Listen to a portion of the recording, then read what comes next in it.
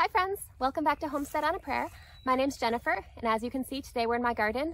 This is my very early spring garden. We don't have too much growing right now, but we're going to be changing that really soon. So today we're going to be talking about planting broccoli. Broccoli is, next to tomatoes, it's my favorite vegetable. I eat a lot of it, and so when I first started gardening, it was one of the vegetables that I really wanted to be able to grow. But I discovered, like a lot of other gardeners, that broccoli is not the easiest vegetable to grow. It is definitely possible, but there are a few extra little tricks that you need to know to really be successful with broccoli. And I know that right now is not the ideal lighting. It's a little bit, it's in the afternoon. The sun is a little bit bright right now, but we are getting a thunderstorm a little later, and so I had to do it now or not at all today, and my broccoli needs to get in the ground. So I hope you'll bear with me with a little bit of bright lighting that we have going on. So anyway, when it comes to broccoli, a lot of people have, at least I had two main problems with my broccoli. One was that it was very slow to grow and I never really got big heads. I would just get little bite-sized heads. And they were delicious, but it was basically one bite. And if you're gonna go through all the trouble of growing a plant and you're gonna allocate some space in your garden to that plant, you want to get enough of a harvest to really make it worth your while, to make it worth your time and your effort, and giving it the space that you could be using to grow something else instead. The other problem that I had was cabbage worms. And these are these little green caterpillars. They love all brassica plants, especially broccoli. And we're going to talk today about a way to prevent those, because once I figured out how to prevent those caterpillars from getting on my plants, and once I figured out how to get my broccoli to actually grow, I ended up actually being really successful with broccoli. So we're going to get started. We're going to plant some broccoli today. I have over here in the bed to my left, we're going to be putting 12 broccoli seedlings. So I have 12 seedlings that I've started from seed. You could use seedlings that you started yourself. You could use seedlings from a nursery. Either way. So for me, it's the middle of April. It's about 3 to 4 weeks before my last frost date, and I've checked the forecast. We will most likely get another frost, but we shouldn't get any more severe frosts. And one thing I'm going to be doing when I plant the broccoli is I'll be putting a hoop tunnel over it, and we're just going to be using insect netting to keep out the cabbage worms. But you could easily, if you get an unexpected really cold night, you could easily go ahead and put a frost cover over that too. So anyway, so to get started, what you're going to need broccoli seedlings. So I have 12 broccoli seedlings here that I've started myself. You could definitely get broccoli seedlings from a local nursery instead.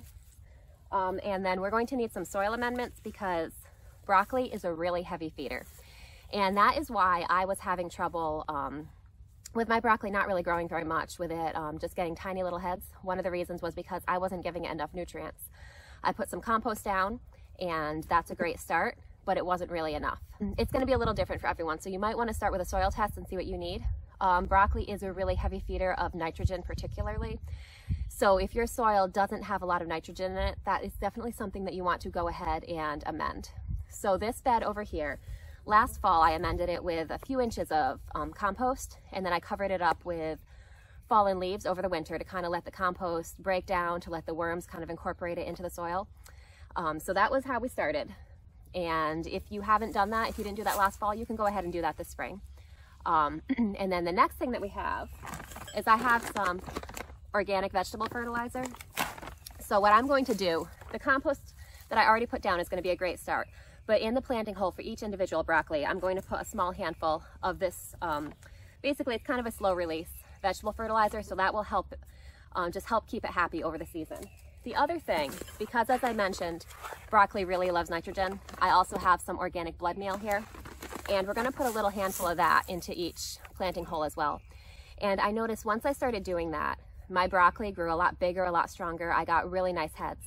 And then depending on the variety that you're growing, if you cut the head off, a lot of times you're going to be rewarded with some extra side shoots. And so you'll have your one main head, but then you'll have weeks of broccoli coming in on a smaller scale, but still enough to definitely be worth it. So we're going to go ahead and do that when we plant. And then what we're going to do is I will show you how to put up a really cheap and easy hoop tunnel over the broccoli using just simple and inexpensive materials that you can get at your local hardware store. I got mine at Home Depot. Pretty much any store like that will carry them. And I also got some insect netting, which I believe mine was through Amazon. You can get that through many different places. So you can see I have this here. It's got It's got really small holes in it. It still lets in all the sunshine, it still lets in the water, but it keeps out insects. And so this is a great option for vegetables that don't need pollination, like broccoli. You can see I also use that for my lettuce to keep aphids and other pests out, and also to keep my cat out. Another option, if you're having a hard time finding insect netting, or you're on a little bit more of a budget, is you could go to your local fabric store, your local craft store, and if you get some tulle netting, that would work as well. I haven't actually used that myself, so I'm not sure about the longevity of it. I don't know if it would last more than one season, but that is a really affordable option that is definitely worth a try. All right, so I'm gonna get started prepping the bed. So you can see as I plant the broccoli, I'm gonna put a handful of the two amendments that I mentioned. For me, it's gonna be an organic, basically all-purpose vegetable fertilizer and organic blood meal. I'm gonna put a small handful of each into the hole with the broccoli. And depending on your soil, the amendments that you need may be a little bit different, but that's what we're gonna do. And so let's get started. Okay, so you can see here that one thing I did was I laid out all my broccoli plants where I want them to go before I'm actually gonna plant anything. I have an 8x4 inch, I have an 8x4 foot raised bed here, and I'm putting basically 3 rows of broccoli plants down the bed, and there's gonna be 4 plants in each row. I kind of staggered them so they're not directly lined up. I just wanted to talk a little bit about the varieties I'm gonna be planting. Now, my tried and true broccoli type is Arcadia. I love it, and it has always been successful for me. This year, none of the seed companies that I buy from had it in stock. They all said out of stock, coming soon, and so I don't know if that's going to come in stock by the time I need it or not. So I went ahead and decided to try a couple new varieties. This one here is called Solstice, which the main reason that I decided to try this one is because it's an open pollinated broccoli variety. Most of the broccoli varieties that are really popular now are not open pollinated. They're hybrids, which there's nothing wrong with hybrids. Hybrids can be great plants, but just we're trying to move towards being a little more self-sustainable, and so I wanted to try out a broccoli variety that I would be able to save seeds from. Now, when you have a hybrid plant, you can go ahead and save seeds from that. They will most likely still grow. You would still get a broccoli plant, but you're not guaranteed to get the same plant because a hybrid is a result of 2 types of broccoli, a broccoli hybrid. In this case, is a result of 2 types of broccoli being crossed with each other. The resulting plant has characteristics from both parents. And now when you save seeds from that, that crossed plant, you don't know what you're going to end up with. You could end up with something like either of the original parents. You could, if you get lucky, end up with something like the plant you started with. It could be something completely different. You don't really know. And so if you want to save seeds and know that you're getting the same plant, you want to go with an open pollinated or an heirloom variety. Solstice is a highly recommended open pollinated variety. So I'm going to give it a try. I'm not sure if I'm going to try saving seeds from it this year. We'll see what happens. But I wanted to give that one a try and see how I like the variety. The other variety that I'm going to be trying is called Eastern Magic. That was recommended by the seed companies that I purchased from as an alternative to Arcadia. So I'm going to give that one a try, and we'll see what happens. I'll check back in with you as the growing season goes on, and I'll let you know my opinion on the 2 varieties. And depending on where you're growing, you may like totally different varieties than I do. Arcadia seems to work really well for me. It does really well in my growing environment, but where you're growing, you might like a different variety, might be completely different. So anyway, I will let you know how I like these varieties, how they do for me. So we're going to go ahead and plant this one. This is a Solstice plant right here. We'll plant this one, and then I'm going to, after we do this one, I'll go into a time lapse so you can see me plant the whole bed without having to watch the whole long process. All right. Okay, so I'm going to put my gloves on. People say there's 2 types of gardeners who use gloves and gardeners who don't. I am usually one of the gardeners who does not like gloves. I like to feel the dirt in my hands, and I like to really feel what I'm doing. But since I'm going to be working with fertilizers, I'd rather not get those on my hands, so I am going to wear my gloves now. So let's go ahead. We're going to dig a hole for this plant. Just have a little trowel here. You want to dig it a little bigger than the size of your root ball, the size of your pot, because that will allow you to really work the fertilizer in to the surrounding area, because as your plant grows, its root system is going to expand quite a bit, and you want it to have access to the nutrients that it needs as its roots go out. All right, so we're just going to put a little handful of this organic fertilizer in here, and I'm just going to kind of fluff it into the dirt. And then we'll do the same thing with our blood meal. A little handful of that there. And you definitely don't want to overdo it with the blood meal because plants can have problems from too much nitrogen. Now, it's tough to do too much nitrogen when you have a brassica plant like broccoli, but it is still possible. And so if you have soil that has really high nitrogen already, you may not even need to add that. My soil when I started here was not very good. And over the years of gardening here, I've gradually built it up to the point where it's pretty decent soil now. And so depending on what I'm planting, I don't always add nitrogen, but with a broccoli plant, I still do just because they're such heavy feeders. All right, so we're gonna go ahead and put our little tag here, especially because I'm growing 2 different varieties this year. And actually, no, I'm growing 3 different varieties. I have one Arcadia plant because I had 2 seeds left that were several years old. So I planted them and one of them germinated. So I do have one of my classics too. So I just want to be able to tell them apart and see how each one does this year. So I'm just gonna make sure that I label each one.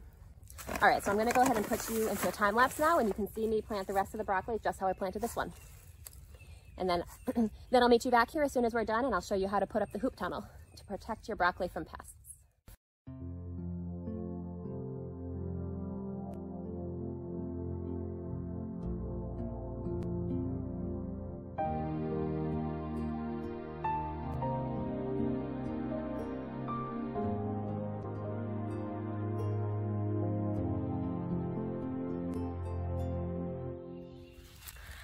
All right, so we have all our broccoli planted now and I went ahead and I watered it in really well.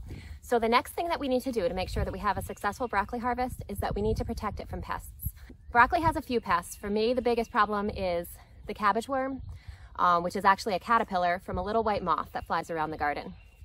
And so the best way that I have found to prevent against the cabbage worm is to cover up the broccoli as soon as it's planted so that the moth can never get to it to lay the eggs. Basically, you want to do this the same day you plant your broccoli, because if that moth gets in and lays eggs on the broccoli before you have it covered and then you go ahead and cover it, all you've done is you've trapped that pest in with your broccoli and you've kept out any beneficial insects that could maybe help you a little bit with your problem. So you want to go ahead and do that as soon as you get it planted. So I'm going to show you a really quick and easy way to put up a really easy and inexpensive hoop tunnel.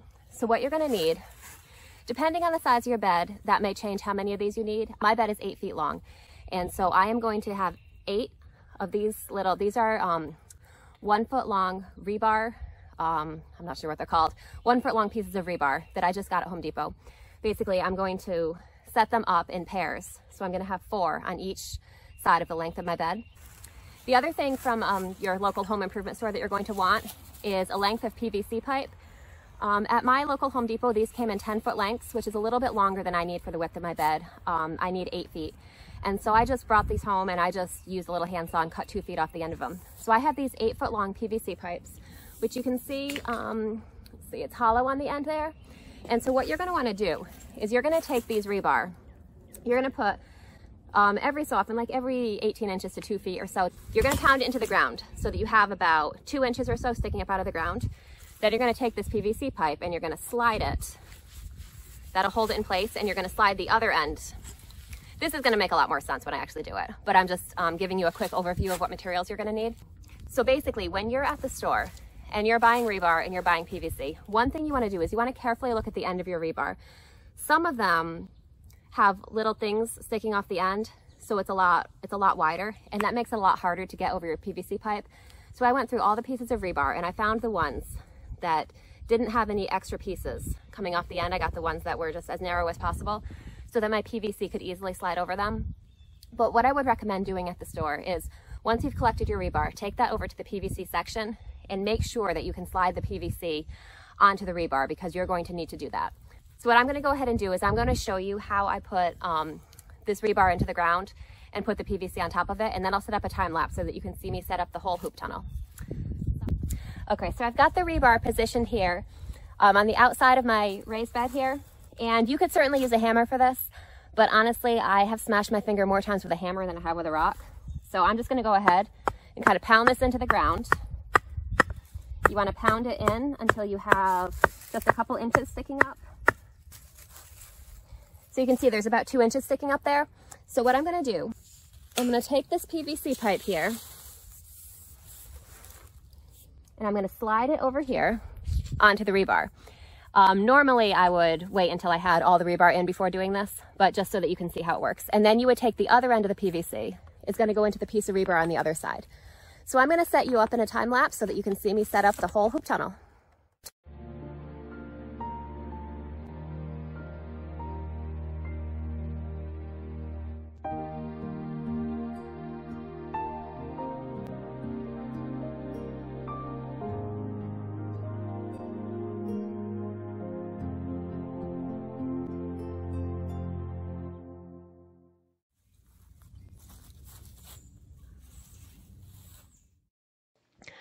So here you can see I'm working on covering up our new hoop tunnel with insect netting.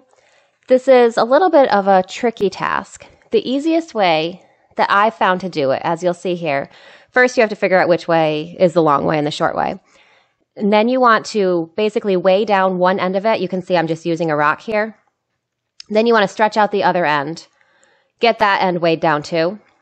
Once you have the two ends weighed down, then it will kind of stay in place a little bit more and be a lot easier to manage. So as you can see, I'm working on weighing the ends down here, and then you want to secure all the corners. When I did this, I just basically grabbed some decent sized rocks that I had lying around the garden, plus some old boards. You can use really anything that'll weigh it down. If you do use rocks like I did, you just want to make sure that you are not using rocks with sharp or jagged edges, because this insect netting will tear pretty easily. And you definitely don't want to have to worry about replacing it, and you don't want holes that insects can get in through. So here you can see I'm weighing down the corners, and once you get this basically set up, you want to go through and adjust it. You want it to be pretty tight as you can get it, especially if you're going to be watering through this. When it's kind of loose, and you water with a hose, what's going to happen is the water will kind of pool on there and drip off the edge. If you want to make sure that the water really goes through when you use a hose, you want to make it nice and tight, and then the water will go through a lot more easily.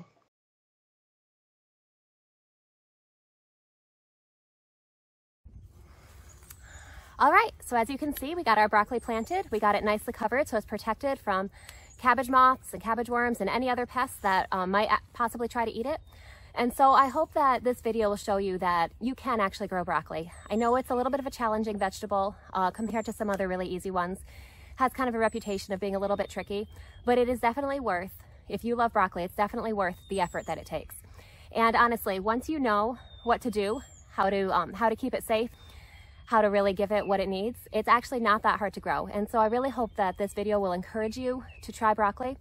And if you've tried any of the broccoli varieties that I mentioned in this video, the ones that are new to me, I'm trying Eastern Magic this year for the first time, and I'm trying Solstice for the first time, just leave a comment and let me know how they did for you. I would love to hear how those did for you. If you have any other great broccoli varieties to recommend, definitely let me know. You know that Arcadia is my tried and true favorite, but I could not find the seeds this year.